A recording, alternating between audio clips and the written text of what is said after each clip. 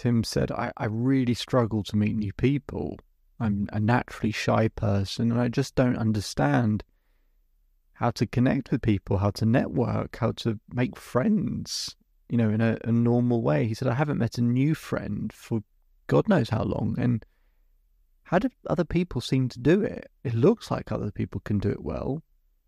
And it's just a skill that I really want because I think it matters in every area of your life that you have the confidence to meet new people.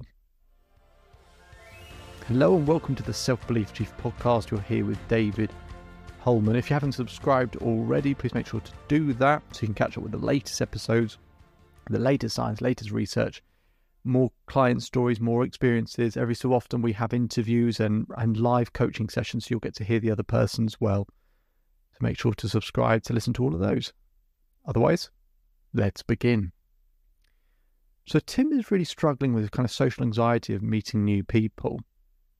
Now, I can talk in lots of different, directions or lanes in terms of how you build confidence, but actually there's something really simple I wanted to show Tim that I think he'd completely missed the boat on.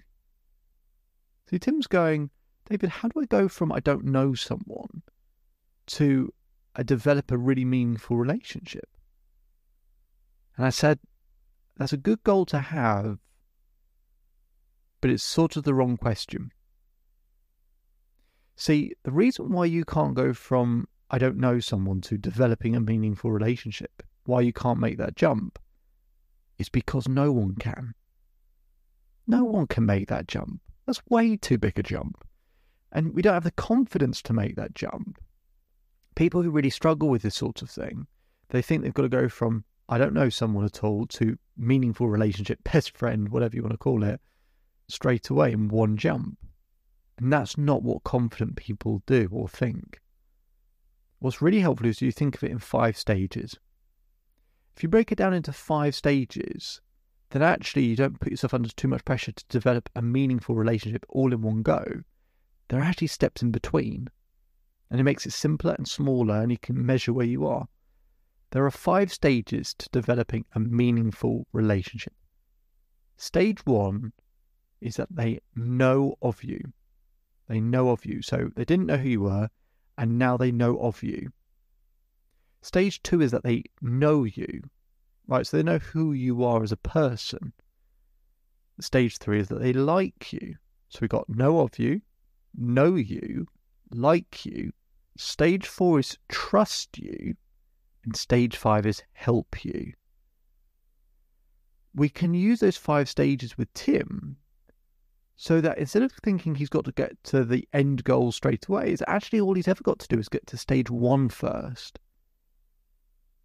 Right? Just get to stage 1, that they know of you, that you can introduce yourself, that you can connect, that they're aware of your existence and your presence. And you don't have to get to stage 3, 4, 5 straight away in that one conversation. You can build that over time. You might get to stage 3 in one conversation that they like you, but you don't need to get there straight away. Because confident people, that's not what they do anyway. They don't just immediately build trust and get help from everywhere.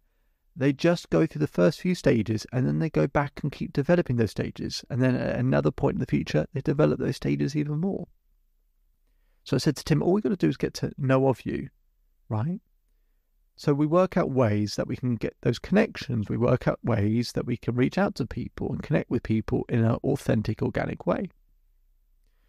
Then the following stage is know you. So then we can work out, how do we go from know of you to know you, right? How can they get to know you? How can you get to know them and connect in that way?